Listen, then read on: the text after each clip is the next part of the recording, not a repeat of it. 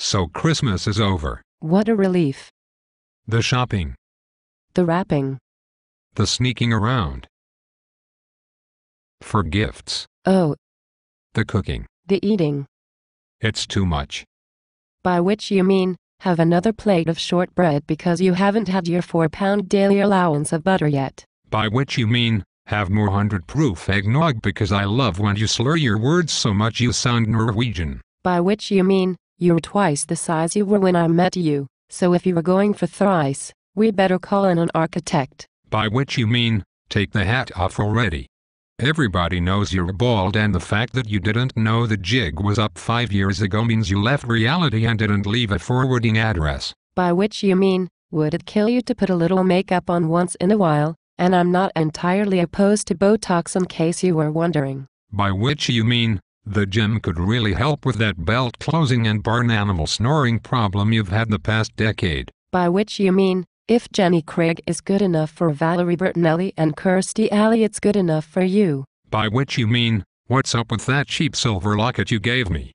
K Jewelers isn't a real jeweler no matter how many primetime commercials they run. By which you mean, thanks for the infantilizing zip-up sweatshirt hoodies, but where are my footy pajamas and sippy cups? By which you mean, I wait all year for you to prove your love for me in material goods, and you fail me every time. By which you mean, every Christmas as an adult is a recapitulation of my childhood, so if you need me I'll be in the bathtub making another batch of grain alcohol. By which you mean, I've always felt like an outsider but never more than as a Jew on Christmas.